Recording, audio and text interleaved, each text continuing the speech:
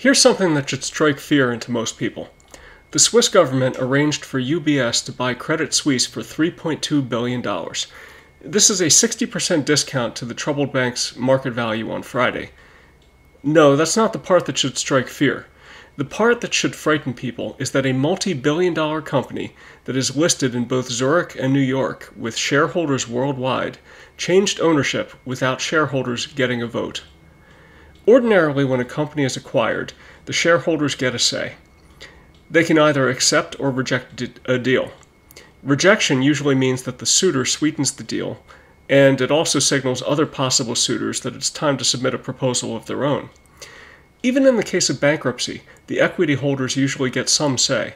When a company is in need of reorganization, a plan is submitted to a court system, and the stakeholders, both bondholders and equity holders, get to either approve the plan or reject the plan.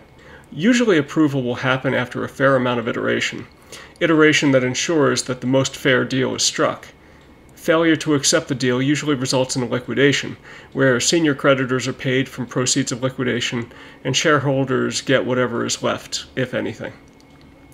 But now, with little deliberation, with the strike of a pen, the Swiss government changed the law and eliminated shareholder rights.